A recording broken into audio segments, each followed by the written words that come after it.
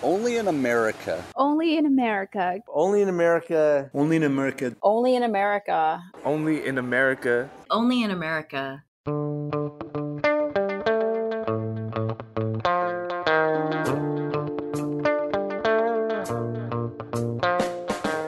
Welcome back to Only in America. This week, we are between a wall and a hard place, looking at the policies that impact the people along the U.S.-Mexico border.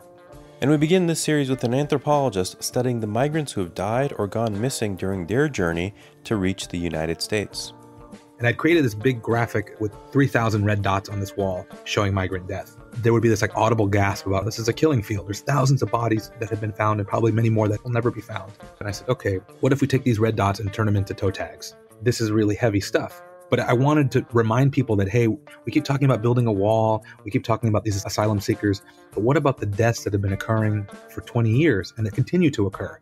Can we get you to connect with this in a different kind of way? It connects them to this individual. And then they take a step back and look at this giant map of death and to go, well, this isn't random. From the National Immigration Forum, I'm Ali Noorani. We begin the new year, if not the new decade, taking a journey across what has defined so much of our nation's immigration debate, the U.S.-Mexico border. If anything, the border is a series of contradictions, politically contentious and economically critical, dehumanizing but also humanizing, and more times than not, deeply misunderstood. Our first series of 2020, Between a Wall and a Hard Place, takes a closer look at different factors along the border to distill the reality of the situation. In each of our conversations, we'll balance the past with the present with the future of the border, from the perspective of artists, anthropologists, faith leaders, policy advocates, and policymakers. Along the way, we will better understand the impact of the Trump administration's simple, blunt force border enforcement policies. And quickly, we're going to realize that there is no simple solution to the challenges that we face. Because here's the thing. Most policymakers think that enforcement-only policies will deter migrants from crossing the border. But our guests in this series will tell us time and time again how that approach has failed to solve the actual problems that exist. We'll dive into the human consequences of these disorderly border policies, plus the chaos it's creating on both sides of the border as asylum seekers wait in Mexico. Ultimately, we'll talk about what the future of the U.S.-Mexico border looks like and what border policy needs to be.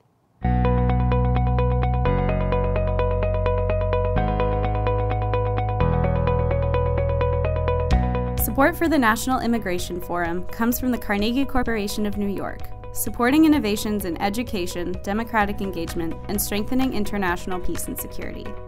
And from Humanity United. When humanity is united, we can bring a powerful force for human dignity. My guest this week is an anthropologist and an expert on the human consequences of border crossings.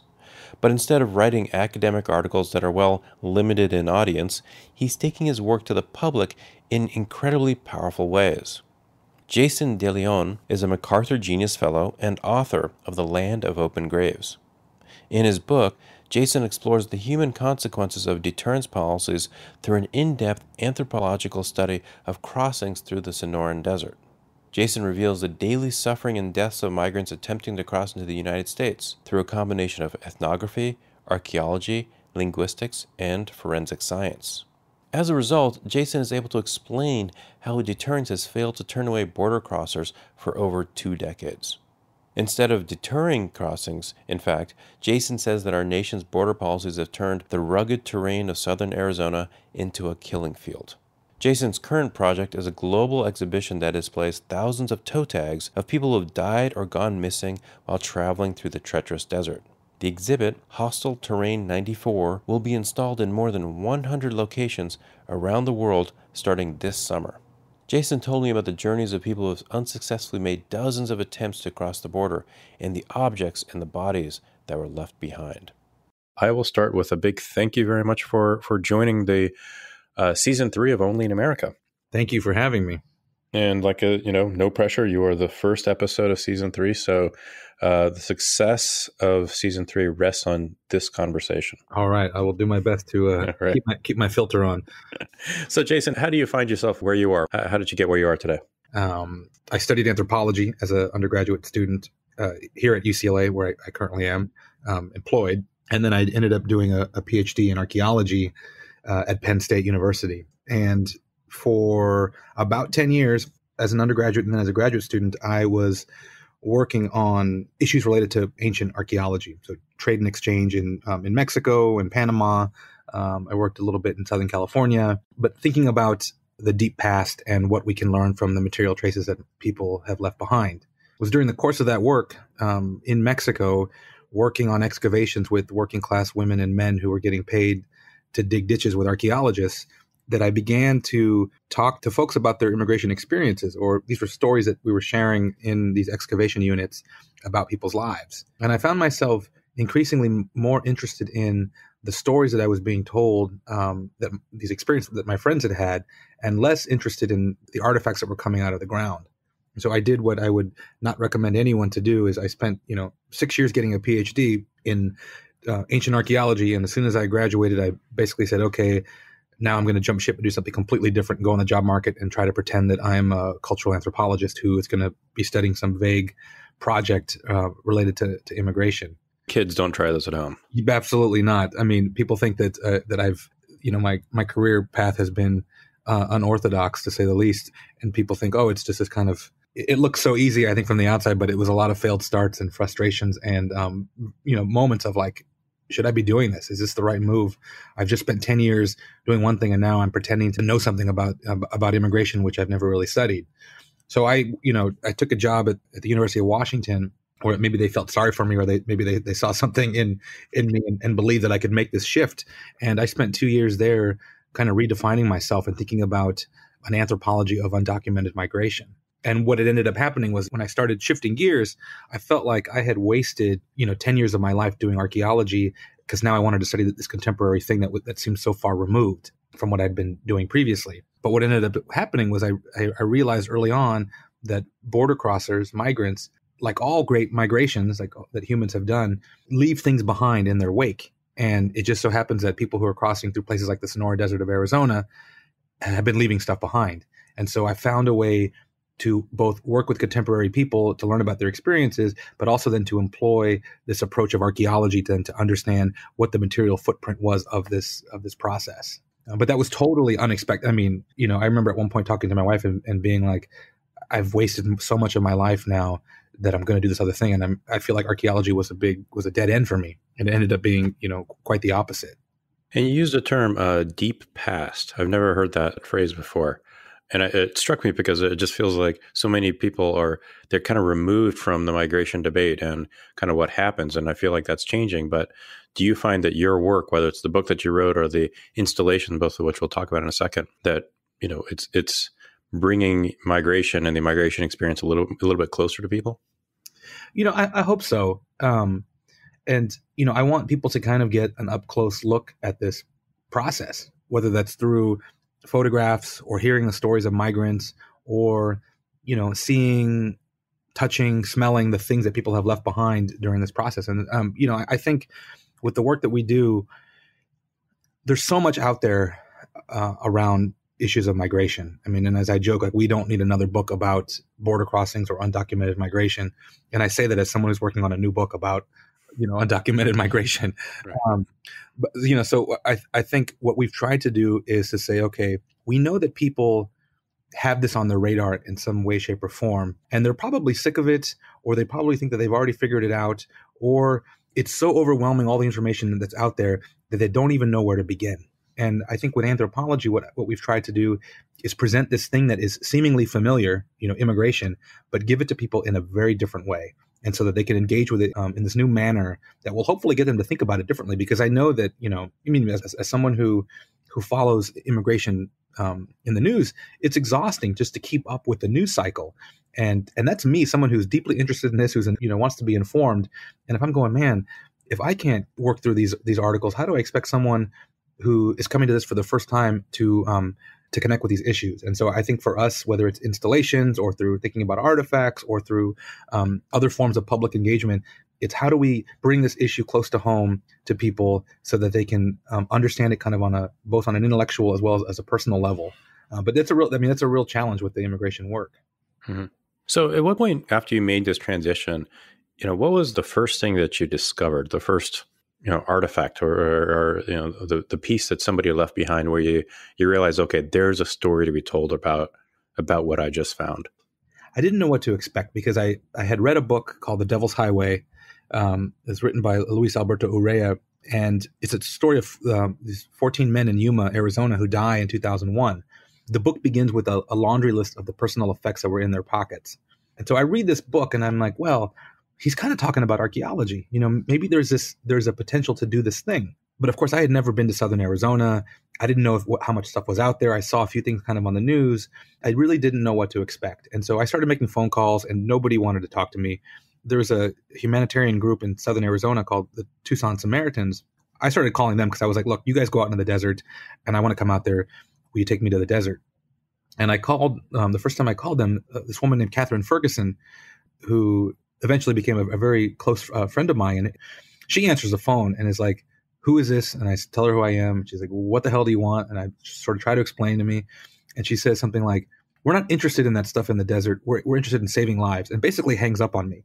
And so I keep calling back and saying like, look, I'm interested in this stuff too. I'm like, please, I'm sincere. And she was just like, fine. There's one person who can take you out in the desert who will deal with you.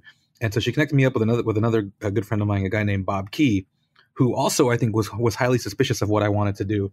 And so he took me out in the desert and just ran me ragged. I mean, he almost killed me with this hike. And I think he wanted me to experience the brutality of the desert. Like, if you're going to write about this and do some research out here, you need to understand this. And so the first thing he did was he took me on this like death march. And I don't mean to, to say that lightly in this is a context where many people are dying. But he really was pushing me to do this hike, to get to a place where we suddenly come down into a wash, and then there are just thousands of backpacks and water bottles and just stuff everywhere. I mean, it's like this really overwhelming mound of materials.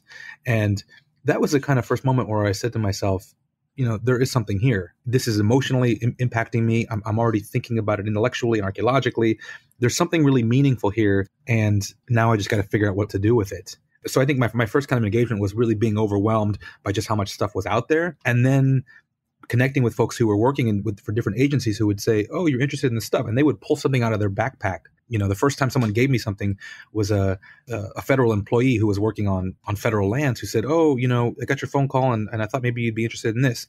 She gave me 2 photographs and a child's boot that she had recovered. And she said to me, I don't know what to do with these things, but I know that they're important. And so I hope you can take them and find something meaningful to do with these things. So what did you do with those 2 photographs in the boot? The boot sits on my desk at home. And so I look at it a lot and just kind of think about that sort of first moment. The photographs, they're in my first book, The Land of Open Graves. We didn't really know the context from where they came from. We don't, they weren't collected as archaeological samples, which is what we do with our normal stuff. So they don't have a GPS coordinate or a date or any of those things. So they're kind of these free floating artifacts. But I think about them a lot in terms of how I got started, my commitment to these materials as a record of American immigration history, but also, the struggles that we have had justifying the work to funding agencies, to the general public. Because now everybody, you go down to Southern Arizona and you throw a rock and you're going to hit an artist or a researcher who's looking at the things that migrants have left behind. And when we started, we were the only real research team working on it. There had been some artists looking at stuff, but everybody really dismissed us. Said, "Oh, you guys are the garbage collectors. You're collecting trash. These things aren't important." And those objects really remind me that we've come a long way to justify and to really make a strong case that this is not garbage. This is not refuse. This is the archaeological remains of a great and ongoing migration. And one for me that's as important as Ellis Island or the Trail of Tears, the transatlantic slave trade. All of these mass movements are connected. And, we've just really tried to make a case that, hey, these things have to be taken seriously. And actually, when I think about those things, that boot that's on my desk and about being laughed at by folks, and now I think, you can go to the American History Museum in Washington, D.C., and you can see items that we collected in Arizona on permanent display. it's just a reminder that if you're persistent enough, and I think, if you believe in a cause, you can at least make a little dent in the public's perception about things that they might not understand initially. So along those lines, how do you draw that connection between that backpack or that boot and the United States policy that led to somebody making that decision to leave that boot, to leave that backpack? It takes a lot of work. You kind of have to be able to move. Like, I think you have to be able to scale the analysis up and down. And so, like, when we use stuff on exhibitions and people will come, like we did an exhibition between 2013 and 2017 called State of Exception, and was most known for this giant wall of 1,000 backpacks that had been collected from the desert. And in the first kind of iterations of that exhibition was just the backpacks and objects. And people would come and they would really be moved by the backpacks, and, they would try to think about that, what it actually meant. But it felt like sometimes people were empathizing more with the backpack and not necessarily thinking about the big picture. Who are these individuals who left these backpacks behind? How are their lives connected to these larger global and, economic and political structural forces? And so we started putting little speakers in the backpacks. So now, instead of just gawking at this wall of backpacks, you could look at it and then get close and hear the voices of people telling their stories about what had happened to them, why they had come.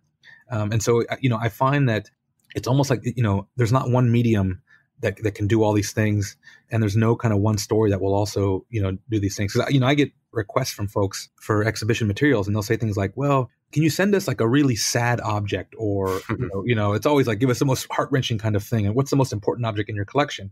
And I would say, well, number one, I'm not interested in this collection. I'm interested in what it represents. And if all you're thinking about is the object itself, then I think I failed in trying to explain it.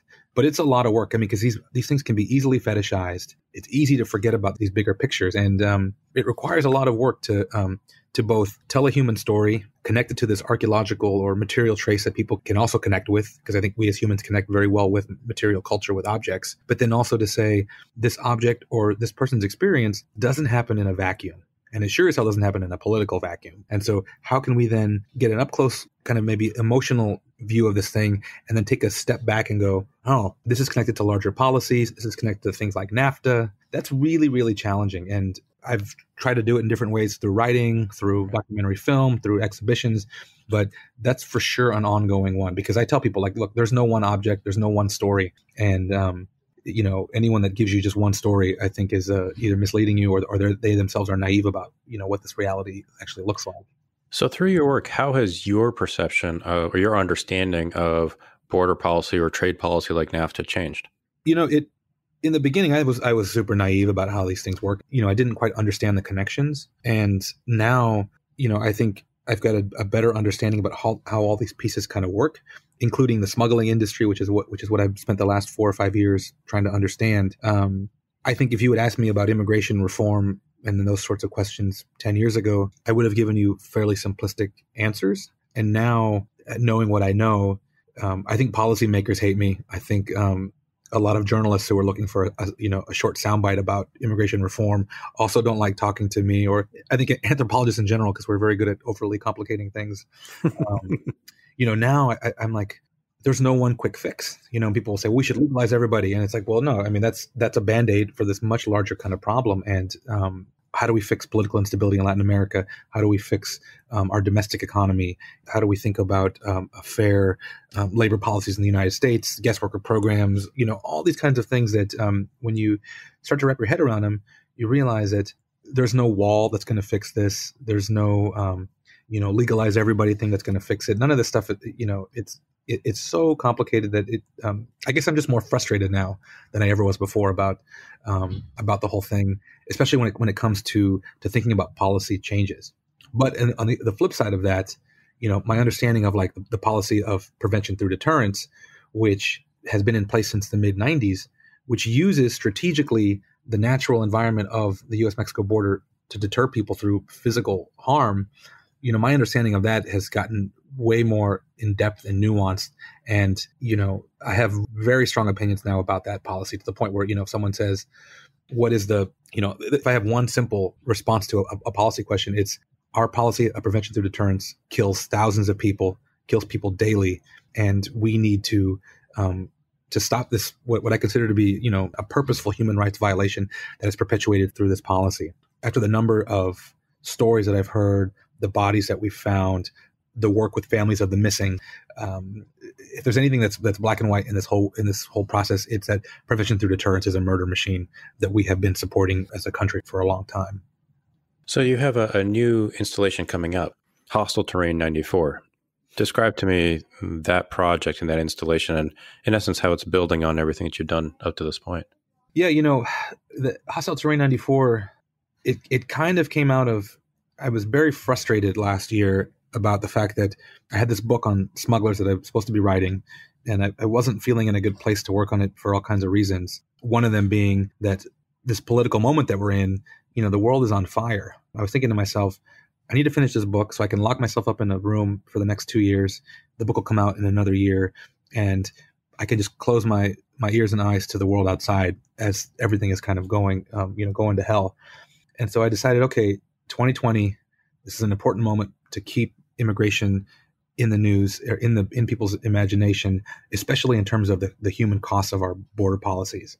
And so I had been working on an exhibition in Portland, Maine, and then another one we did in Lancaster, Pennsylvania, at Franklin and Marshall College this past year. And one of the elements from that exhibition was a wall map of migrant deaths in Arizona. And we had based it on data from the Pima County Medical Examiner's Office that tallies these things. And I'd created this big graphic, a vinyl graphic with 3,000 red dots on this wall showing migrant death. And when I would show this picture to people during talks, there would be this like audible gasp about, oh my God, this is a killing field. There's thousands of bodies that have been found, and probably many more that have not been, will never be found. So I thought, well, what if I put this graphic onto a wall? Can that also have this, the same kind of impact for a broader public? And so we did it. And I felt that people just didn't really get the sense of the weight of it. They're looking at red dots on a wall, and, maybe some of them get it's a death, maybe some of them don't. And so I got frustrated with that. And I said, okay, what if we take these red dots and turn them into toe tags? So I printed out 3,000 custom toe tags. And then I asked my students to write out the names and the details for these 3,200 individuals. So they start doing this, and it takes them 2.5 months to fill out all these toe tags. And immediately as they're doing this, the students start saying to me, this is a really difficult task that you're asking us to do emotionally. It is hard to sit here for an hour and write out these names because, you start thinking about who these people were. You start thinking about the dates. This person was found on my birthday, or what was I doing on this date when this body was recovered in this terrible condition? So they start filling this out, and they're saying to me, this is really heavy stuff. And so then I got the idea. I said, well, what if we, instead of building a toe tag wall map, we just put up a graphic of the U.S.-Mexico border with the grid, and then we ask people to come to an exhibition and fill out the tags themselves. Instead of looking at this exhibition, they help us to build it. And so, I got this idea probably in November of 2018. I built the website in January of 2019 and basically just said, we have an exhibition. It's very cheap to do, $1,500. We'll send you the full kit on how to do it. And we ask you to mobilize your community to fill out 3,000 toe tags and to mount them on this wall. And I put that out on Facebook and Twitter. And immediately we had 60 or 70 locations that were like, we would love to do this. Send us all the details. And, now we'll get to 150 locations by the end of this month. We will be on, at least we're on 5 continents now. We're still trying to crack Asia. But this exhibition is going to happen around the globe where, we estimate between 40 and 60,000 people will come together just to fill out the toe tags. It doesn't even include the people who will then see the exhibition. But I wanted to do something that was public facing in this current moment, remind people that, hey, we keep talking about building a wall. We keep talking about these asylum seekers. But what about the deaths that have been occurring for 20 years and that continue to occur? Can we get you to connect with this in a different kind of way? And this kind of gets back to your question about how I'm trying to connect with folks. And so here it's like the visceral part is the moment someone commits to writing out these names and mounting a toe tag. And so it connects them to this individual. And then they take a step back and look at this giant map of death and to go, well, this isn't random, right? One death maybe seems random, but 3,200 deaths in this one region becomes anything but random. And so that's a way then to get them to start thinking about, well, hey, this policy that's in place is killing thousands of people. And I don't want to think about these, like just this mass of people, but maybe I can think about these individuals that I have been responsible for in this moment of writing out their names and bearing witness to their experience. As you have done this work, and whether it's planning for this installation or other installations, what's that moment like when you see somebody get it? What's the reactions you see in people's face kind of when they get it, when they realize the depth and the awfulness of what's happening along the border? Everybody comes to it in a kind of different way, whether it's anger, sadness. I've seen it in different ways. I mean, the first time we built the wall with tags that we'd filled out ourselves, we put this thing up, and we had been writing these toe tags out for several months. And at different moments we were having, we were all like, I got to take a break. I got to go for a walk. But when we put the last tag up and we all took a step back, it was incredibly heavy for all of us. And we had been exposed to this for months. And then we just started thinking like, oh my God, like this is the thing that's going to impact people. It's going to hit them in different kinds of ways. And we need to be prepared for that. As soon as this thing went up, people were immediately moved to tears or anger. I mean, there were folks who were like, I know it's there in this gallery. I don't even want to come close to it right now. I'm not prepared to do that. And so we've had to work with different groups, our hosting partners, to figure out, how do we help people to emotionally sort of deal with this thing. But it's been really fulfilling to see people engage with it. I mean, we've had students that have just become, I think, so empowered by this thing. One of the things that we do with these exhibitions is we bring it to a place, we coordinate with local groups, they fill out the toe tags, we do all kinds of programming around it. So we have a documentary film we show, I give a talk probably, but we also do things like run workshops. And so, we did one recently at a community college in Orange County, and we had students who were recording stories of other students about their experiences either in the desert or their families' experiences migrating, or just how they were reacting to this thing. And for me, that it was just a really wonderful moment to see people feel really empowered to kind of take ownership of this thing. So it wasn't like we were making this thing for them, but they came in and felt like they were full partners. And that's what we really want to do at the end. I mean, I think, obviously people are going to be saddened by this thing, but we also hope that by the end they'll be more educated and then also feel like, that they're not passive kind of bystanders, but they've now committed themselves to bearing witness, to testifying in place of the dead. And then hopefully they'll carry that with them, in a positive way. So let's say we're having this conversation in 10 years. What is the exhibit about the border and about migration that you would like to be putting together in 10 years? In 10 years, I'd like to think that we would be looking at this, that all of our errors and our abuses and human rights violations, that we could look at them as this kind of antiquated thing, or this thing that happened in the past, and that now, of course we're much smarter about that. Of course we don't do these kinds of things anymore. That would be my dream, is that we are just a kinder, gentler, global community that recognizes that these border issues are all connected, that they're not going to go away anytime soon if we keep treating them like as we've been treating them, like putting Band-Aids on these kinds of things. I hope that we get to a point where we can look back and go, I'm so glad that we don't do that anymore. Or look how barbaric these border systems used to be. And, the older I get, I feel like only now, am I old enough to have been able to see certain kinds of changes happen in society that I'm like, oh my God, like it's not perfect now, but it is better than it was before. I mean, I think about the rights of transgender people today. Even though we are still fighting for equality for trans people, I do feel like there's this new level of awareness and understanding that, when I was younger, wasn't even something we were having a discussion about. And so I'm kind of hoping that, I know that it won't be perfect in 10 years, but I am hoping that at least people will be much more educated about it. And I hope in 10 years that we're no longer having discussions about walls.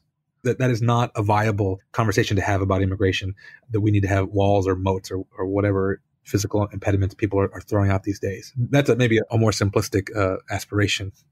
And I would argue that the work that you're doing through your research and the art provides people that hands-on and deeply personal opportunity to learn more about what's happening on the border so that we get closer to that aspiration. So thank you. So the name of the podcast is Only in America. So there's a question I ask of all the guests at the end. And that question is only to finish this sentence. Only in America, ... Only in America can you claim to be a country founded by immigrants and powered by immigrants, and at the same time be completely ignorant of the history and maintain a periodic anti-immigrant sentiment. And I bring that up mostly, I think I've been thinking about that a lot lately, because we had put in a proposal to install hostile terrain 94 at Ellis Island. And we put together this proposal. It seemed like it was going to be great. They were encouraging us to apply for this thing. And then the response back after we had submitted the proposal was, we're committed to raising awareness about America's immigration history, and this exhibition doesn't align with those goals. It wouldn't make sense for our visitors. They wouldn't understand it, and it's not suitable for this context. And I'm thinking only in America do we have that. So for me, that perfectly encapsulates our current kind of approach to immigration. And I do think that we're going to make an exhibition catalog for Hostile 2094 featuring all of the 150 hosts and photos and materials from every place. And I think that that's going to be the cover of the book, the rejection letter. I mean, going back to a term you used earlier, I think for a lot of Americans, they relish the deep past of immigration, but not so much kind of yesterday. Oh, completely. I mean, there was an article about 8 or 9 years ago in Archaeology magazine that was one of the first pieces to really highlight this work. And someone wrote a letter to the editor that just said, I can't believe that Archaeology magazine is publishing this piece about these illegal immigrants, these people who are invading this country and who are ruining this country. And they said, my great-grandparents came here from Italy and they worked really hard and they learned the language and they became, upstanding American citizens. And these people who are coming now are just, filthy brown savages. And it's just like, yeah, I mean, that's our historical amnesia. And, people think Ellis Island was this wonderful place to land.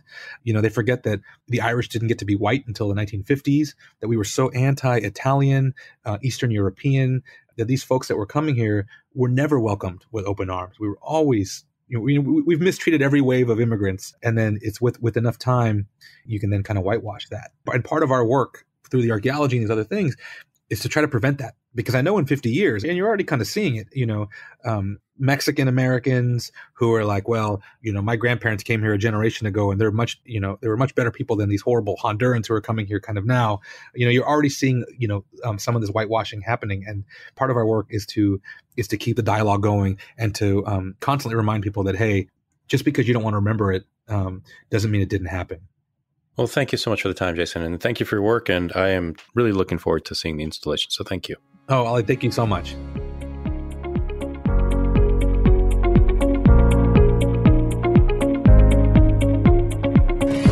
Jason De León is a MacArthur Genius Fellow and author of The Land of Open Graves. You can find more information about Jason at our website, immigrationforum.org/podcast. And while you're there, subscribe to Only in America to stay up to date when new episodes are released. Tune in next week for our next chapter of Between a Wall and a Hard Place. We'll hear about what happens when migrants arrive at the border and the people who are helping them. We'll learn about how the faith community at the border is sheltering and providing aid to migrants and the challenges that they face in doing so. Only in America is produced and edited by Emily Chow, Joanna Taylor, and Megan Wetmore. I'm Ali Nirani. Talk to you next week.